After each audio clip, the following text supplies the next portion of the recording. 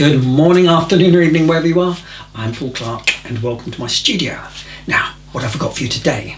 Well, it's part 2 in our watercolour painting holiday on the River Rhone in France. Part 1 up here somewhere if you haven't seen it, which neatly fits in with another one of my inspiration series of great artists who've inspired me.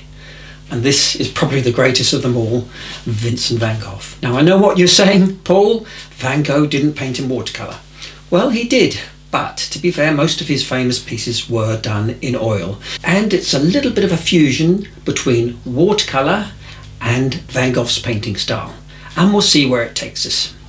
So come and join me and we'll paint this scene from our trip step by step together. But first, I've got a short film of our holiday and our journey to Provence.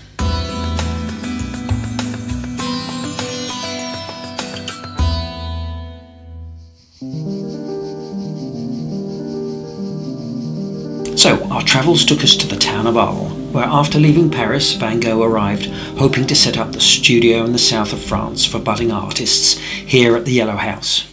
And it was also here that he became more erratic and the famous cutting off his ear incident after he had a visit from fellow artist Paul Gauguin.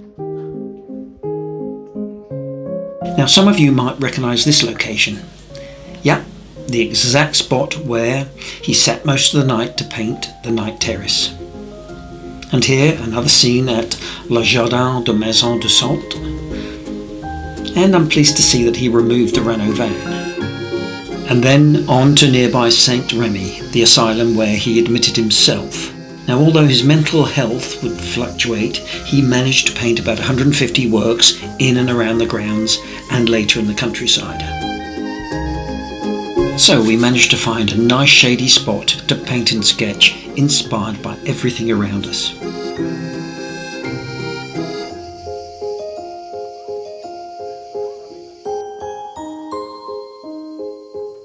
And here is his bedroom, and he was also given an extra room to use as his studio, where I think he painted some of his greatest works, including The Starry Night. More of that later. And you can clearly see here what arriving in Provence did to his approach and his palette. He discovered colour. So just before we start, let's get the pronunciation of his name correct. Now, our guide that we had on our excursion explained it beautifully. Now, the Brits will tend to say Van Gogh, the Americans Van Gogh, and the Dutch, obviously where he's from, will pronounce it, well no, I won't try it because I'll end up having to clean the lens of the camera. So to make it nice and simple, what we can do is just simply call him Vincent. Because at the end of the day, that's how he used to sign his paintings. So, can we really create a Vincent in watercolour? Well, for a start, we won't get with watercolour that thick impasto effect that he loves so much. And perhaps not the brightness of the pigments you get with opaque paint like oil. But we can get the essence and feel for his work. So I started with a little research and I read this book of his letters, mostly to his brother Theo. Now it was not only a wonderfully interesting read, but also a real insight to how he worked. So next I started by copying fairly closely this scene of a street in Auvers. Now I still wanted to give that sense of watercolour, but use his short dabby strokes, keeping the looseness and freshness of the original. Now here with these irises, I started by trying those thick dark outlines that he liked to use, especially in some of his later work. Then I thought I'd try a scene from a photo that I took, the asylum, with no Vincent reference to copy. And again, it's all about those short dabby strokes, but also trying to get some of the wet in wet feel of the watercolour. Okay, so for today's materials, now we have to use some French paper as we're doing a French scene, so I'm using some Arche, it's cold press, £140, and it's on a block so it doesn't need stretching, but any decent watercolour paper will do. For my paints, well, there's only one brand we can use today, and that's the Van Gogh watercolours. And the actual colours, most of these he used, cadmium yellow, yellow ochre, sap green, viridian green, cobalt blue, cerulean blue, cadmium orange, burnt umber and dioxazine purple. and just 3 brushes from my range, a 3/4 inch flat, a number 12 and a number 6 round. So here is the photo reference, and it's one that I took of a row of houses in the grounds of the asylum. Okay, so here is the quick sketch, which as always is free to download from my website. I'll link in the description below. Now, I don't want you to worry too much about perspective here, because if you look at this painting of his of the yellow house, the perspective is slightly out. Now, this wasn't because he didn't know his perspective, of course he did. But it just helps to give that impressionistic, almost naive feel to his work. So, nice and loose and wobbly. Off we go. So starting with a good wet and wet sky made from cobalt blue and cerulean blue. Nice, quick, confident strokes. And I'm happy to leave those little white areas of sparkle unpainted.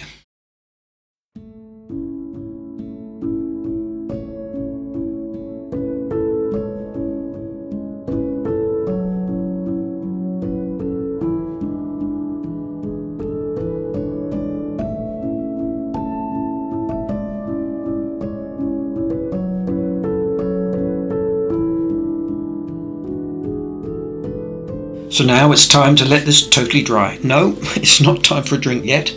Now I'm coming back on top with the same colour with these short dabby brush strokes. I'm trying to get this sort of spiral type feel going that Vincent loves so much. And I'm even picking up a touch of dry brush technique, which you would also get in oil paint.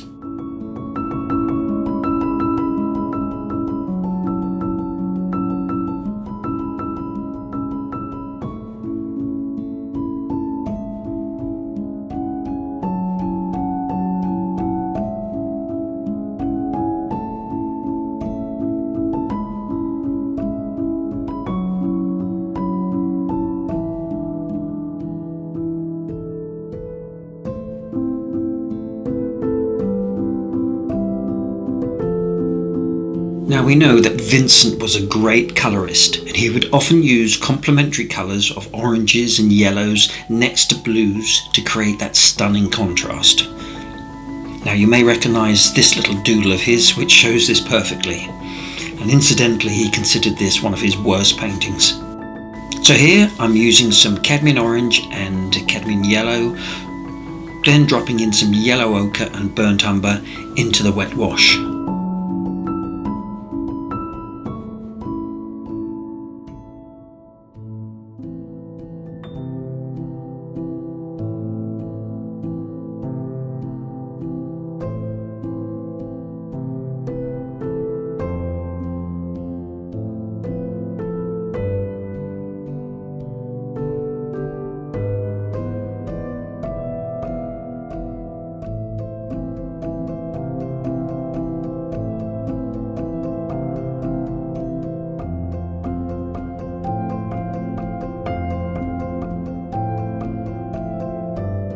So here is a little more about Dear Vincent. Now I think a lot of people don't realise that he only actually painted for 10 years, starting late in life at the age of 27 and then finishing at the age of 37 when he committed suicide. But in that 10 years he was prolific, with over 900 paintings and many more drawings and sketches, which calculates to an artwork on average every 36 hours, which makes me feel like a bit of a slacker. Right, back to the painting. Now here I'm using a mix of Viridian green and sap green. Now normally I'd never use Viridian in my foliage as it can look a little artificial, but in this case it helps to add that extra brightness to the greens. Now for the rest of my greens, now there are just far too many mixes to list them all, but I'm using my normal process of mixing cadmium yellow and cobalt blue, but adding in small amounts of the Viridian green and the sap green to vary the colours and to add that contrast. I'm also dropping in wet darker values and even some cadmium orange to add a little bit of interest. And I'll list the colours below as I use them, but all the time I'm keeping the brush strokes loose and free flowing.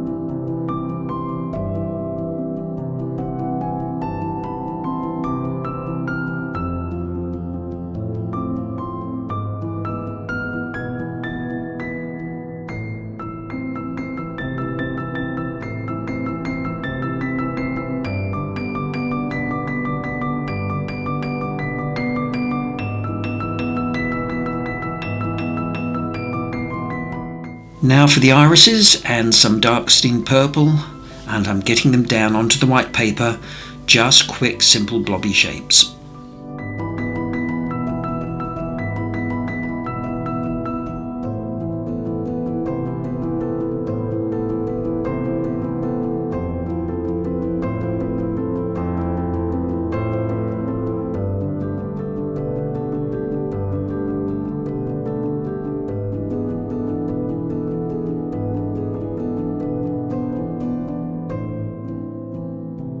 Back with my greens, and again I'm using a fair amount of the Viridian in the mix, and for contrast here a much more yellowy green, painting around the flowers. And some of them are still wet, but I quite like that effect.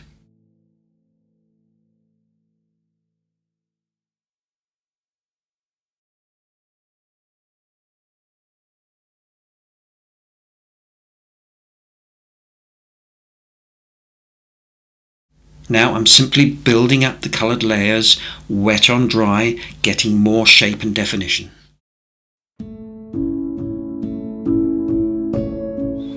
Now the one thing that came across from reading his letters is that as depressed and as manic as he could be, he was also extremely humble, sensitive and generous.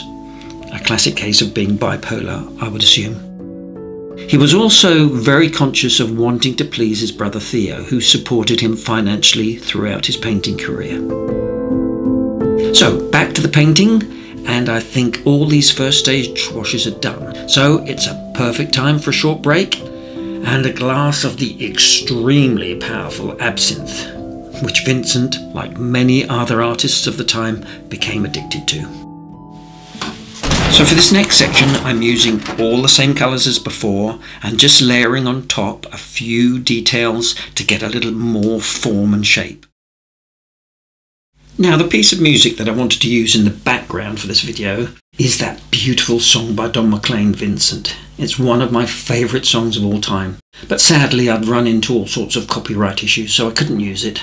Now the lyrics of it are so well crafted, and when he gets to that line, "And I could have told you, Vincent, this world was never meant for one as beautiful as you," it always sends a shiver down my spine.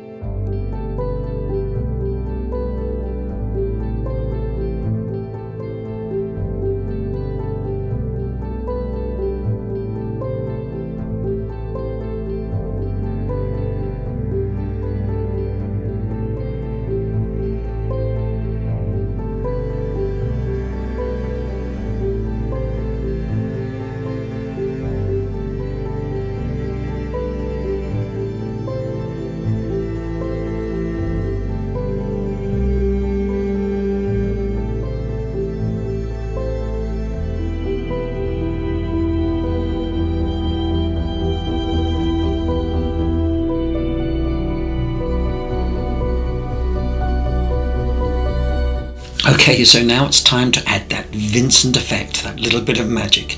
Now we know that he collected and was greatly influenced by Japanese block prints, particularly that heavy outline which he used to use a lot in his later work.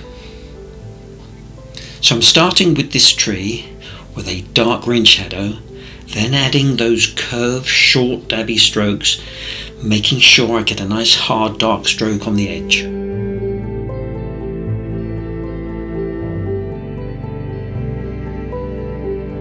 So I'm continuing with the rest of the painting, matching with a darker version of the colour below and giving this quite a strong line along the edges, but not outlining everything, leaving lots of gaps and unpainted areas.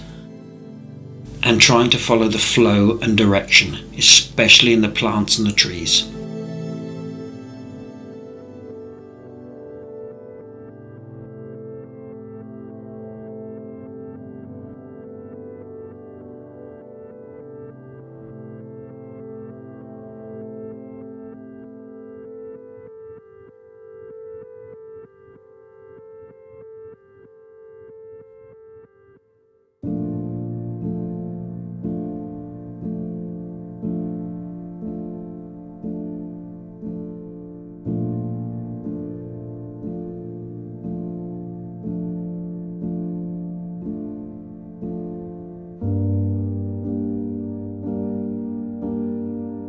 So the one thing that I find most sad and tragic about the whole Vincent story is that he never really knew what impact he would have on the world of art.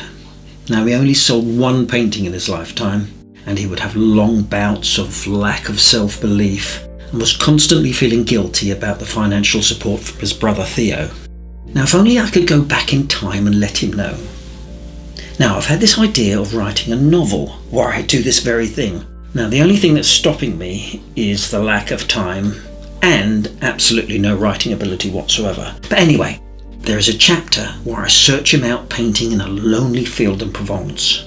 There he is, full of self-doubt, painting away, and then I approach him.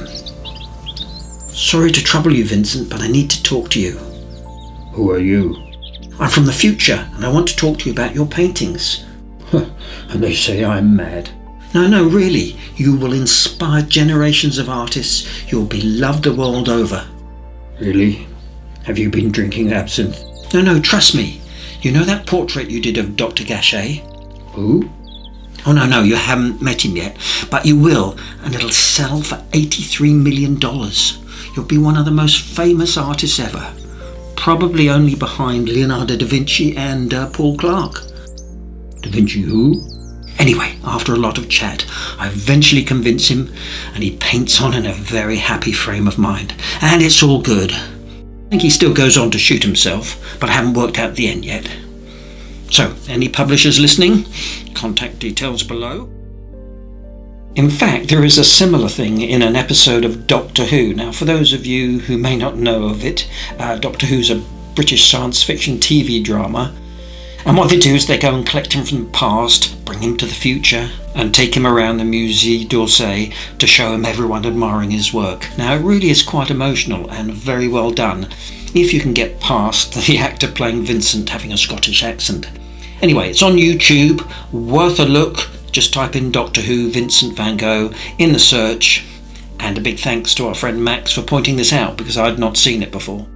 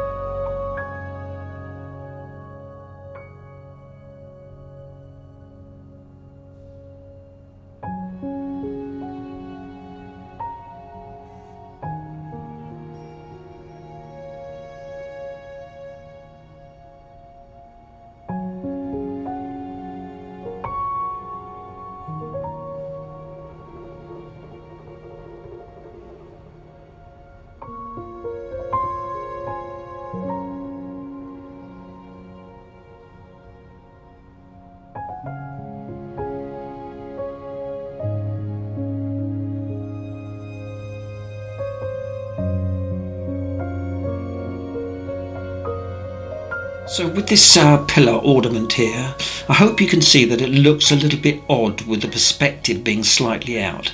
Now it's something he would often do, seen here in the night cafe with the pool table and some of the chairs all having odd vanishing points. And this is also another great example of using complementary colours for visual effect, with the striking red and green on the opposite sides of the colour wheel.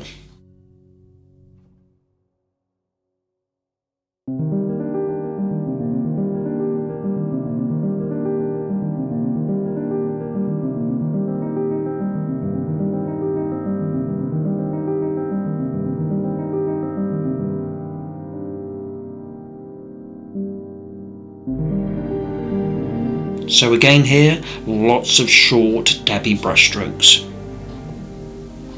Just building up the colour here with a touch of cadmium orange and some cerulean blue.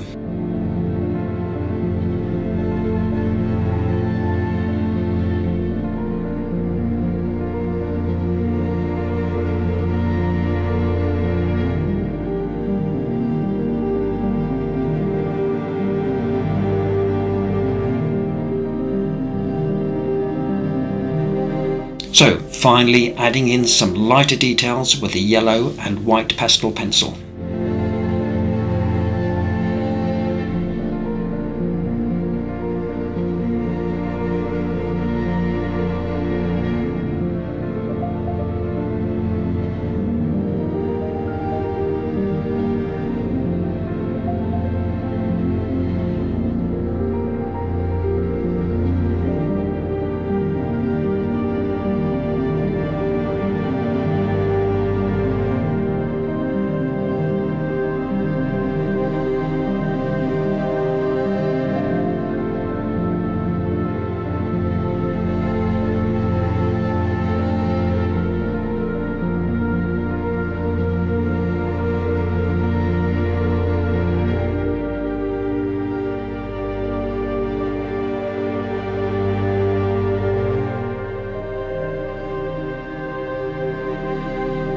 Now I must emphasise this clearly, this is not in any way a demonstration on how Vincent painted, only a watercolour way of trying to get the essence of his work, and I hope that you'll give it a try.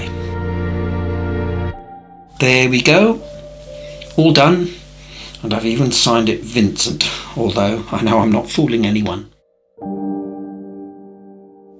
Well, I hope you enjoyed that as much as I did and you'll give it a go. What an inspiration. Now, one Vincent reference I did forget to mention is this fantastic animated film, Loving Vincent. Now, if you haven't seen it, it really is a treat.